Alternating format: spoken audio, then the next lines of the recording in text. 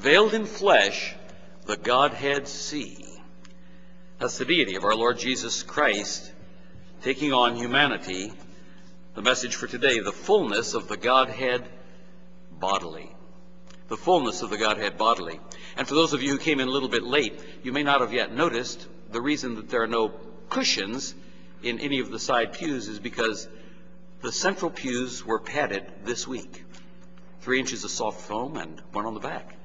And we hope that you enjoy that. It's a Christmas surprise from your trustees. The grace of God has provided that.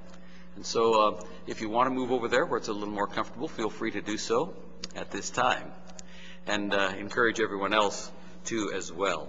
Our text for today was Colossians chapter 2, verses 1 through 10. And the key verse is Colossians 2:9. For in him dwelleth all the fullness of the Godhead bodily. It's an amazing thought. Not part of it. Jesus is not part God. Jesus is fully God.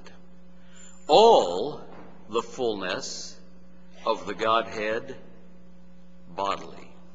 Our gracious Heavenly Father, how we thank you for your word and for its power and for its declaration expressed in so many of the Christmas carols concerning what the incarnation is really about. God, the fullness of the Godhead bodily, coming to earth, that he might himself pay the penalty for our sins and reconcile us to God, bring us back into fellowship with you, we who were cursed and damned to hell. And yet Jesus became man that he might die for us and pay the full penalty for our sins, be buried and rise from the dead, proving that his guarantee, his promise of eternal life is true for all those who place their faith in him. Help us, Father, to fall in adoration and worship before his feet, for he is worthy. Worthy is the Lamb that was slain and hath redeemed us unto God by his blood, the blood of the incarnation, to receive honor and glory and power and riches and blessing.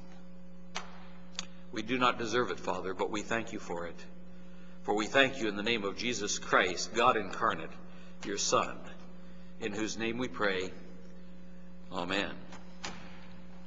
Now, at Christmas time, we usually focus on the Christmas narrative that's found in the Synoptic Gospels, particularly the Gospels of Matthew and Luke. Mark omits the birth account, but John actually gives a birth account from a different perspective. Did you ever stop and think about that? We all know the shepherds in Luke. We all know the wise men in Matthew. But did you ever stop to think that John also gives a birth account, but from a different perspective? The perspective of eternity past. And that's the way he begins his gospel. In the beginning was the Word. And the Word was with God, and the Word was God. The same was in the beginning with God. So we're going all the way back to eternity past when we begin here. All things were made by him, so it brings us down to creation. And without him was not anything made that was made. Eternity past to creation. In him was life, and the life was the light of men. God creating life on earth, not merely creating things. And the light shineth in the darkness, and the darkness comprehended it not. And then he goes to the forerunner, also mentioned by Luke. There was a man sent from God whose name was John. The same came for a witness, to bear witness of the light, that all men through him might believe. He was not that light, but was sent to bear witness of that light. That was the true light, which lighteth every man that cometh into the world. The world was made by him. He was in the world was made by him, and the world knew him not. He came unto his own, and his own received him not. But as many as received him, to them gave he power to become the sons of God, even to them that believe on his name. Now, I want you to listen carefully to verses 13 and 14. Which were born not of blood, nor of the will of the flesh, nor of the will of man, but of God. And verse 14, and the Word was made flesh, and dwelt among us. And we beheld his glory, the glory as of the only begotten of the Father, full of grace and truth. Do you see the two things that John has juxtaposed there in those two verses? Just like the virgin birth of Christ was unique, the Word was made flesh and dwelt among us. As the virgin birth of Christ was unique and impossible with men, so the new birth is unique and impossible with men, which were born not of blood. That's as many as believe on his name. That's what it's talking about in verse 12. And it goes on, which were born not of blood, nor of the will of the flesh, nor of the will of man, but of God. Just as the virgin birth of Christ was unique and impossible with men, so the new birth is unique and impossible with men. And that's the comparison that John makes when speaking of the birth of our Savior. And he goes on in verse 15, John bare witness of him and cried, saying, This is he of whom I spake, he that cometh after me is preferred before me, for he was before me. Again taking us back to eternity past. The one who is God.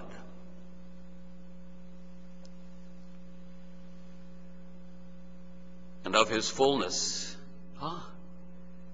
in him dwelleth all the fullness of the Godhead bodily. John suddenly takes us over to what Paul speaks of in Colossians 2:9, which is our text for today. Of his fullness have all we received, and grace for grace. Do you understand how large a gift it is that God has given to us when he sent his Son into the world to die in our place?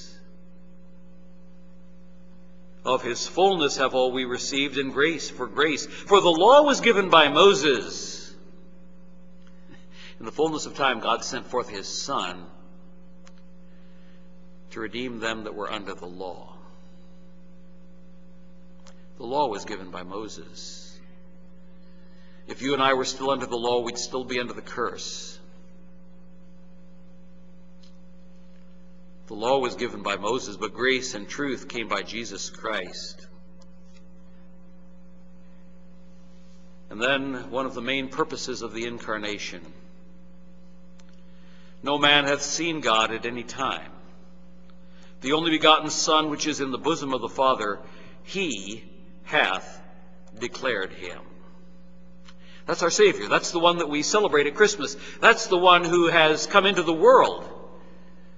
He has declared the Father unto us in human flesh. In the Old Testament, God revealed to Job that there would be a kinsman redeemer who would guarantee our resurrection. When he appeared, his birth would herald his death and his resurrection. Job writes in Job 19, verse 23, Oh, that my words were now written. Oh, that they were printed in a book. That they were graven with an iron pen and lead in the rock forever. For I know that my Redeemer liveth, and that he shall stand in the latter day upon the earth. And though after my skin worms destroy this body, yet in my flesh shall I see God, whom I shall see for myself, and mine eyes shall behold, and not another, though my reins be consumed within me. God revealed to Job through special revelation that there would be a Redeemer, a Goel, a kinsman redeemer. And in the last days, when Job was on the earth, he would stand on the earth, and Job would see him. But as John has told us, no man has seen God at any time, but the only begotten who is in the bosom of the Father, he hath revealed him. The Scripture is covered with great and precious promises, prophecies, and fulfillments of God come in the flesh, where the fullness of the Godhead is manifested and revealed in him. How is that possible? Of course, only God himself could do what Job prophesied. God himself would have to come in the flesh, because otherwise we would not be able to see him or experience him in a tangible way. And Paul makes reference to that also in 1 Timothy chapter 6, verse 16. Who only hath immortality, dwelling in the light which no man can approach unto, whom no man hath seen nor can see, to whom be honor and power everlasting. Amen. He's speaking of the Father. You and I will never see the Father, but the Lord Jesus Christ perfectly reveals and manifests to us who the Father is. Jesus said, Philip, when you have seen me, you have seen the Father. Dear people, that's our Lord. That's who we celebrate at Christmas time. The angel explained it to the Virgin Mary. as to how this would be possible. In Luke chapter 1, and in the 6th month the angel Gabriel was sent from God into a city of Galilee named Nazareth, to a virgin espoused to a man whose name was Joseph of the house of David. And the virgin's name was Mary. And the angel came in unto her and said, Hail, thou that art highly favored, the Lord is with thee. Blessed art thou among women. And when she saw him, she was troubled at his saying, and cast in her mind what manner of salutation this should be. And the angel said unto her, Fear not, Mary, for thou hast found favor with God. And behold, thou shalt conceive in thy womb, and bring forth a son, and shalt call his name Jesus. He shall be great, and shall be called the Son of the Highest. And the Lord God shall give unto him the throne of his father David. And he shall reign over the house of Jacob forever, and of his kingdom there shall be no end. Then said Mary unto the angel, How shall this be, seeing I know not a man? And the angel answered and said unto her, The Holy Ghost shall come upon thee, and the power of the Highest shall overshadow thee. Therefore also that holy thing which is born of thee shall be called the Son of God. Since God himself was going to appear in human flesh, God himself appearing in human flesh, think about that. God arranged the order of world events to comply with his plan. The world didn't know it. Caesar didn't know that it was the hand of God who moved him to call for this census where everyone would have to go back to their hometown. God moved the hearts of leaders. God moved massive groups of people.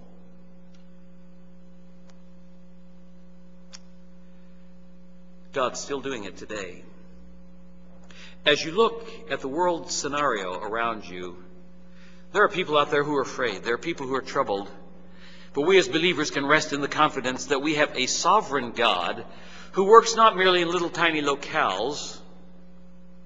There went a decree from Caesar Augustus that all the world should be taxed. The Roman Empire covered most of the known world at that time.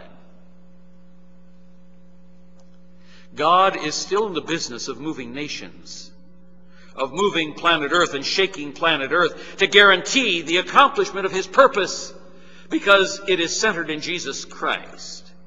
And even as he moved the world in the days of our Lord Jesus Christ at his birth, so he will move the world in the days leading up to the second coming of our Lord Jesus Christ. The incarnation, as we mentioned just a few moments ago, the incarnation is a key theme of the doctrinal epistles. Oh yes, we see extended narratives here in the Gospels, but did you know how many times it occurs in the doctrinal epistles? I'll read you just a few of them. How about Romans chapter 1? It's one of the two places where we have the gospel in a nutshell. Romans 1, 1 through 4. 1 Corinthians chapter 15, verses 1 through 4. Those give to us the gospel, the good news by which we are saved. And Paul begins the epistle to the Romans, one of the most powerful doctrinal epistles in the New Testament, with a declaration of the incarnation. Did you know that?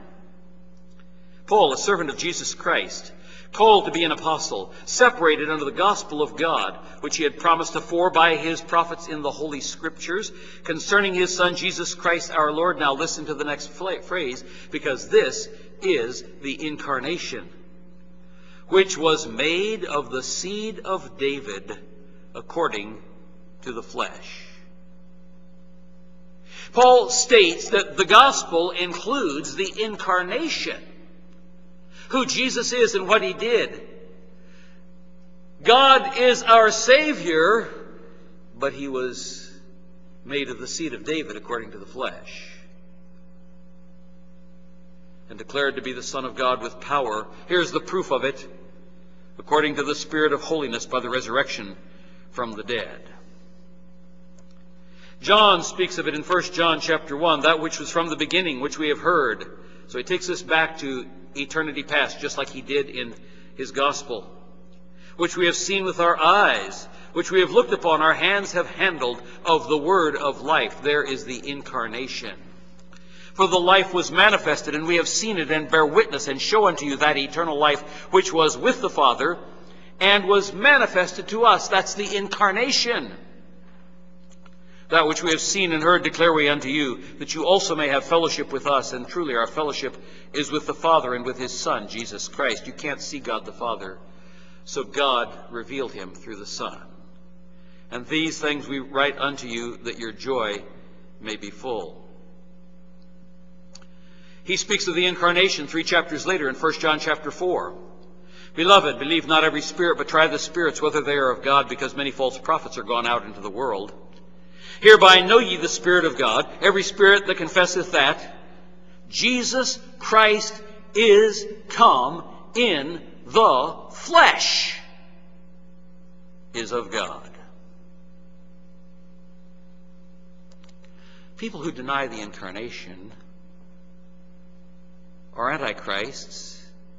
Hereby you know the Spirit of God. The spirit of every spirit that confesseth that Jesus Christ is come in the flesh is of God. And every spirit that confesseth not that Jesus Christ is come in the flesh is not of God. And this is that spirit of Antichrist, whereof ye have heard that it should come, and even now is it already in the world. 4 verses in that tiny little epistle of John that tell us why the incarnation is important. It's central to the declaration of who Jesus Christ is and what he did. He is God come in the flesh. Oh, there are those liberals out there who think that, and they teach, and they've been doing this since the 1920s, that Jesus Christ is merely an illegitimate child of a Roman soldier who had an affair with the Virgin Mary. There are those who teach that Jesus Christ is really not God in the flesh. He is some kind of an archangel. He's some kind of a phantasm. Many of the cults fall into that category. Paul goes on in Philippians chapter 2. We find again a statement of the incarnation. Let this mind be in you, which was also in Christ Jesus, who, being in the form of God, thought it not robbery to be equal with God. So he starts out by telling you Jesus Christ is God. That's where he started out. Eternity past, the form of God.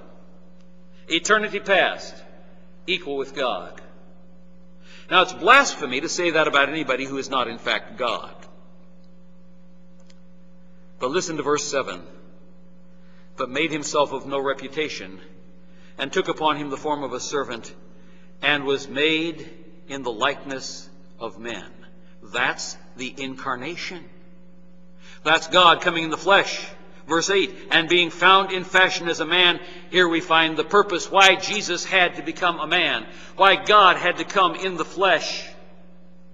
He humbled himself and became obedient unto death, even the death of the cross. You see, the Bible teaches us that without the shedding of blood, there is no remission.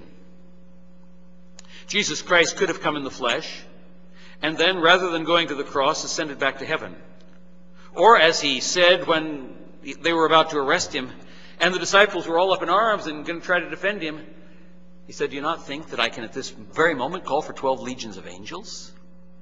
A legion is between 6,000 and 12,000. Jesus could have called for 144,000 angels if he wanted. Do you think if he had done that they might have been able to beat that paltry little group of rabble soldiers that came sneaking out into the garden that night? Do you think the angels could have beat them? Yes, they could have. But if they had, you and I would still be on our way to hell.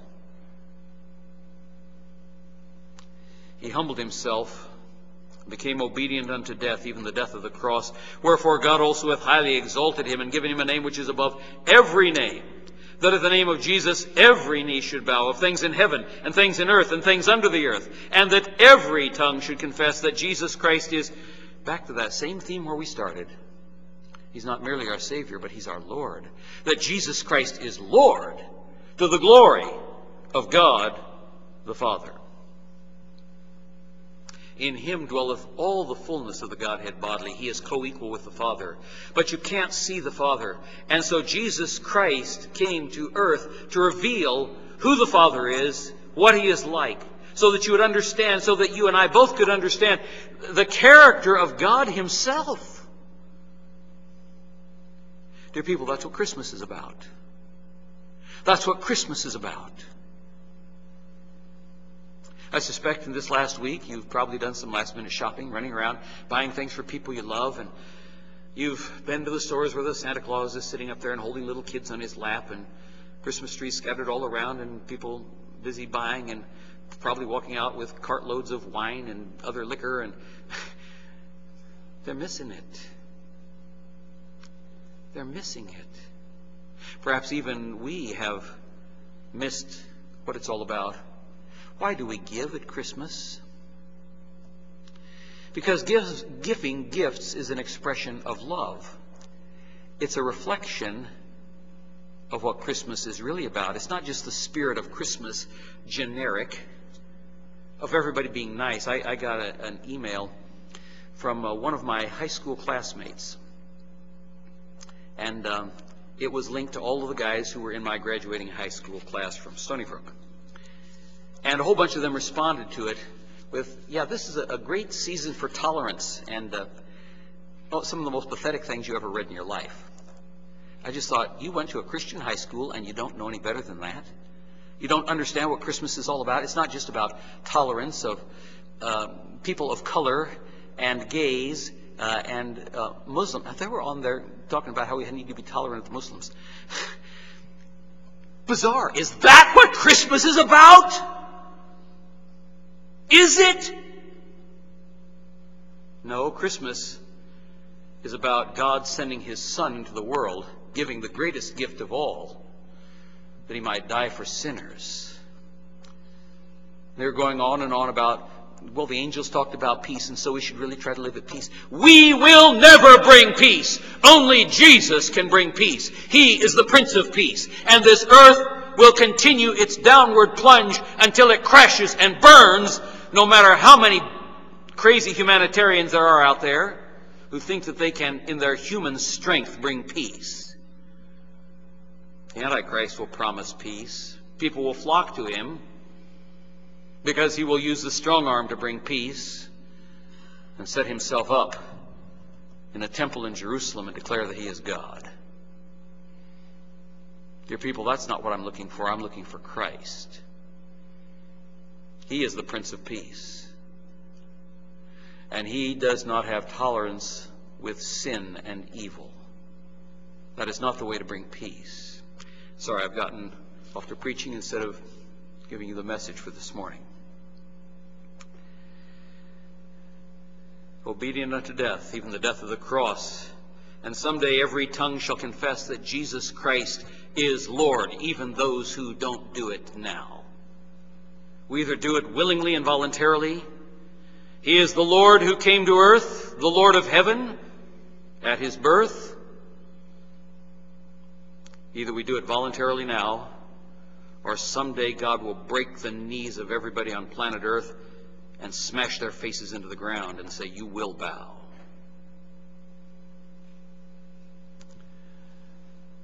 The book of Hebrews speaks of the incarnation in a very beautiful way. It describes for us one of the reasons why Jesus became incarnate. Hebrews chapter 2, verses 16 and 17.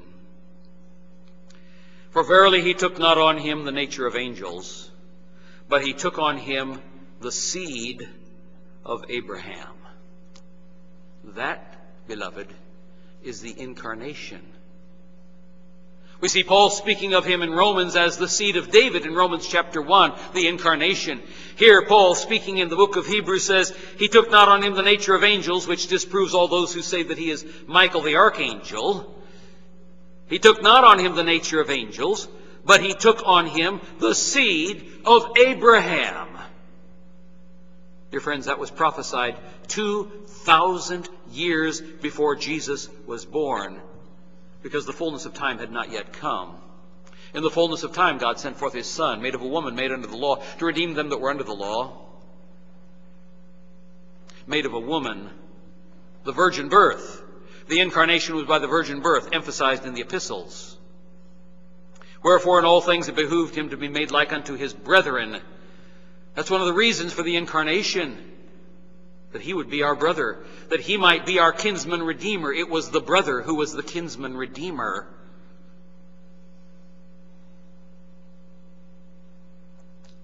That he might be a merciful and faithful high priest. We needed one who was not only our brother, but we needed one who would make intercession to God for us. The prophet spoke the word of God to the people. The priest presented the people to God. And we needed a faithful and merciful high priest in things pertaining to God to make reconciliation for the sins of the people. He had to be a man to shed his blood. For without the shedding of blood there is no remission of sin. For in that he himself hath suffered being tempted, he is able to succor them that are tempted. Another of the purposes of the incarnation. We can see as we look at the Lord Jesus Christ in Matthew chapter 4, where he is faced with the great temptations that Satan brings before him. All of which are designed to avoid the cross. All of which are designed for Jesus to be able to take the kingdom now. We all want it here and now kind of stuff. You see everything out there, Jesus? Right now I'm in control of that, says the devil. When Adam fell, I got it. God made him to have dominion over this, but then he obeyed me, and when you obey somebody, he's over you. All you have to do is bow down and worship me, and I'll give it to you. All of it. All of it. You can have your kingdom now. You won't have to go to the cross. And Jesus said, "Get thee behind me, Satan. Thou shalt worship the Lord thy God only, and him shalt thou serve." The incarnation, people. The battle of the incarnation. There's a huge war that goes on, a spiritual conflict that goes on from the birth of Christ and the murder of the innocents by Herod, all the way until finally Satan thinks he has won. And all of his henchmen here on earth gleefully surround the cross, and he claimed to be the Christ. If he's the Christ of God, let him come down from the cross now and we'll believe him. Oh, the smiting, the scorning, the spitting, the mockery could not have taken place but for the incarnation. And he did it for me. Can you say that about yourself? He did it for me.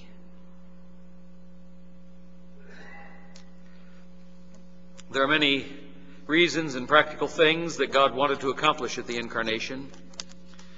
That first one is what we saw this morning in Colossians 2:9, to manifest his own fullness. God manifested his own fullness in Christ. Not just part, his fullness. For in him dwelleth all the fullness of the Godhead bodily. You want to see what the fruit of the Spirit is like? Look at the Lord Jesus Christ. The Lord Jesus Christ manifests with what the Spirit is like. You want to see what the Father is like? Look at the Lord Jesus Christ. No man has seen God at any time, but the only begotten which is in the bosom of the Father, he hath revealed him. Do you want to know what the Godhead is like? Look at Jesus. The second, oh, how we thank God for this one. The second practical reason that Jesus Christ came in the flesh was to destroy the devil and his works.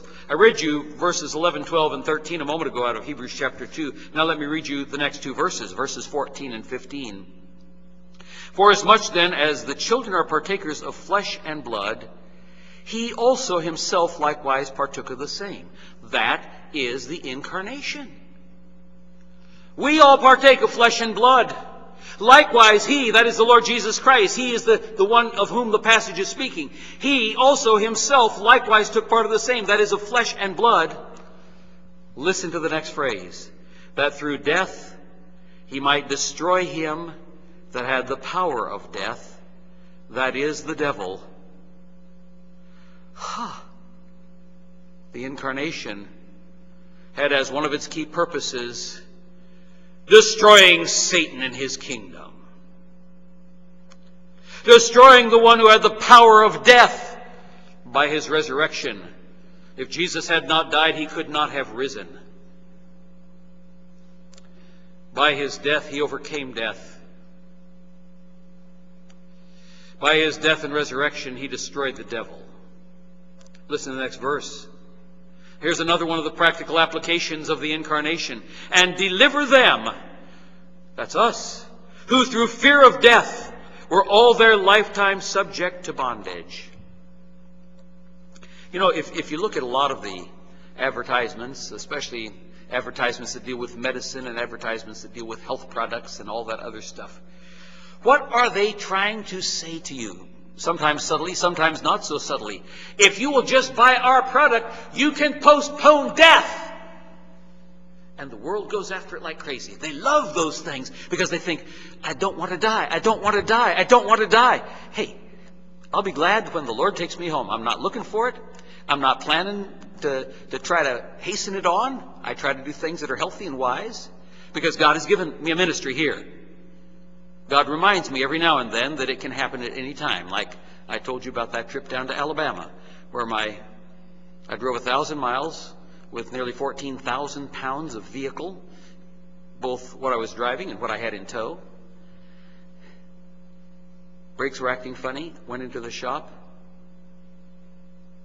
The mechanic drove that vehicle into the shop at maybe 3 or 4 miles an hour. And right above the lift, put on the brakes, and the brake line burst. If that had happened while I was driving at 70 miles an hour, and yes, the speed limit is 70 miles an hour in the South,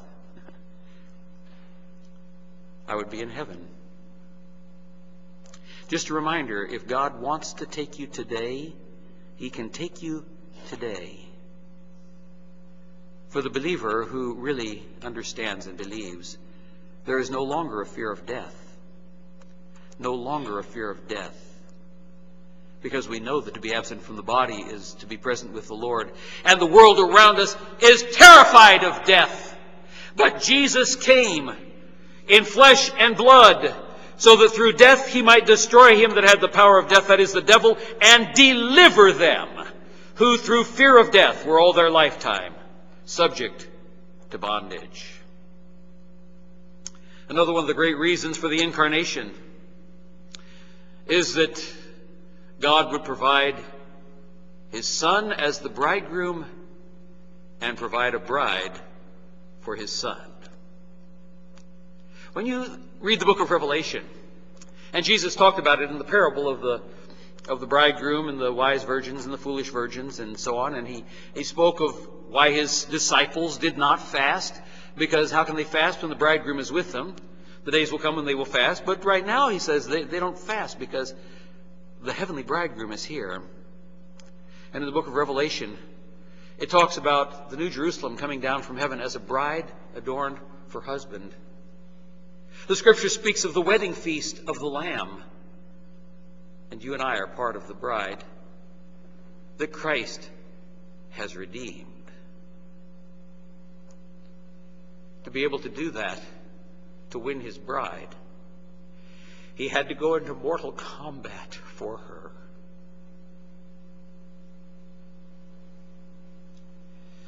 Only a few men, today at least, are willing to die for the ones they love. America is filled with wimps who pass the buck and let somebody else do it. Because they don't understand love. They don't understand that love means sacrifice. They don't understand that love means giving, like God gave at Christmas. He gave his Son to die. Dear people, the sacrifice of love to provide a bride for his Son Paul also gives another reason for the incarnation in Ephesians chapter 4, beginning in verse 8. Wherefore he saith, when he ascended up on high, he led captivity captive and gave gifts unto men. Now that he ascended, but what is it that he also descended first into the lower parts of the earth? He that descended is also the same that ascended far above all heavens. He that descended. What is that phrase referring to? The incarnation. You see, it is foundational to so many doctrines in Scripture. He that descended is the same also that ascended far up above all heavens, that he might fill all things. Not merely fulfill, but fill. All the voids, all the cracks, all the gaps, all the places where God's plan had been marred and clawed by Satan and by sin. He filled it in, and he cleansed it out, and he smoothed it over. And in the end, he presents to God that which is perfect. That's our Lord. Another of the reasons for the incarnation, the fullness of the Godhead bodily. Why is he revealing the Father? Is to manifest his glory. 1 Timothy chapter 3, verse 16, without controversy, great is the mystery of godliness. God was manifest in the flesh. I wish I could read all the places, and our time is running out. I wish I could read all the places in the New Testament, in the doctrinal epistles, where the incarnation is foundational to the key doctrines that Paul and Peter and John and Jude are teaching. Dear ones, great is the mystery of godliness. God was manifest in the flesh, justified in the Spirit, seen of angels, preached on unto the Gentiles, believed on in the world, and received up into glory. Another of the great reasons for the incarnation was to manifest the love of the Father. God so loved the world that he gave his only begotten Son, that whosoever believeth in him should not perish, but have everlasting life. He, Jesus, manifests the love of the Father. He makes it visible. He makes it tangible. He makes it understandable. He makes it personal. He makes it practical.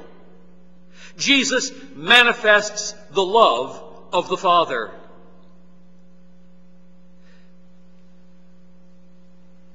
As ye have therefore received Christ Jesus the Lord, Colossians 2, verses 6 and following, so walk ye in him.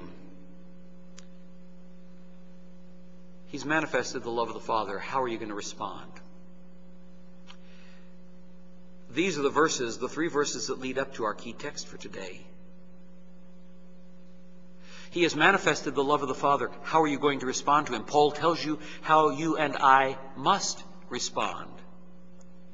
As you have therefore received Christ Jesus the Lord, not merely the Savior, Christ Jesus the Lord.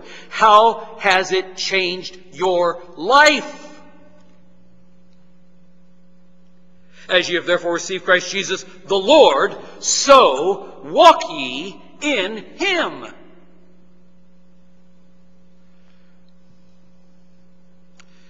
Being a Christian, being truly saved, is transformational. He goes on and explains, rooted. You got to put down roots, because if you don't have any roots, it's all over. That which has no roots withers up and dries away. And built up in him. There's that picture of building on a firm foundation. Other foundation can no man lay than that is laid, which is Jesus Christ. Built up in him. And established in the faith. There is doctrinal content. As ye have been taught, abounding therein with thanksgiving. How are you walking? How are you living? How are you abounding with thanksgiving? How are you established in the faith as you have been taught? You have been taught here. Some of you for many, many, many, many, many years.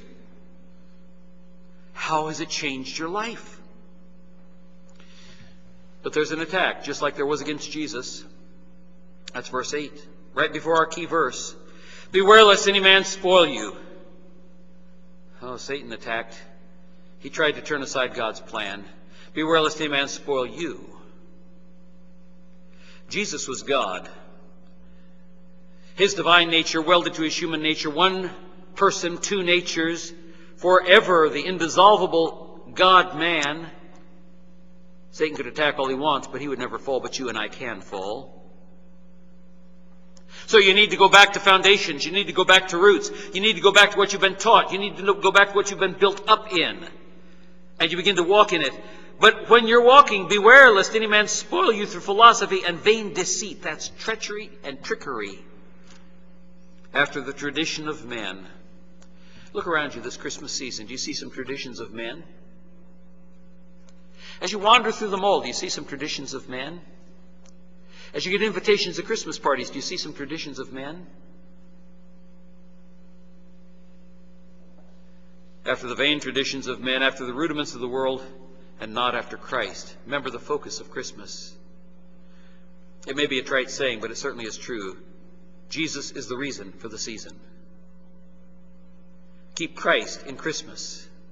There's a reason that those little pithy sayings have been penned by someone, anonymous, we know not who, or how long ago, but someone started those two somewhere, because they saw that the world had forgotten Jesus.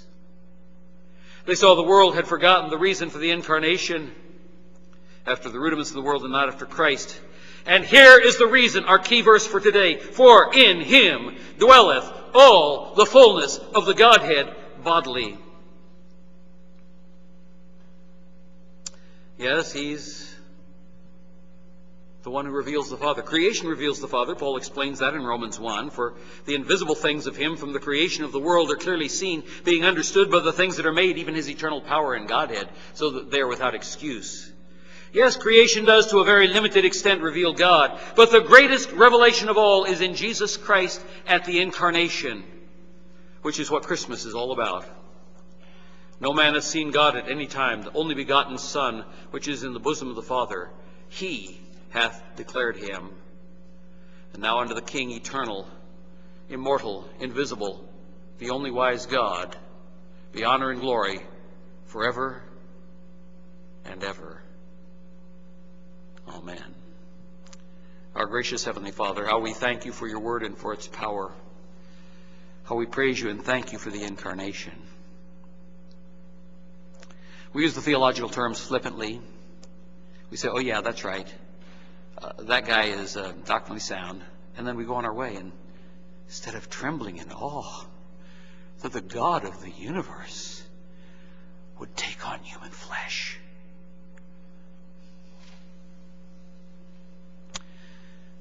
that he would become one of us, flesh and blood, they might destroy death and the one that had the power of death, the devil. That he might redeem us as our Goel, our kinsman redeemer. That he might be our brother. That he might manifest your love.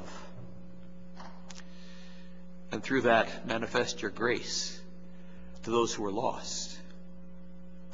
Taking our place. Dying for our sins. Rising from the dead. And then giving, not selling, but giving out of love the gift of eternal life through faith in him. Father, how we thank you for Jesus. How we thank you for Jesus. In his precious name. Amen. Our closing hymn for today is number 270, Joy to the World.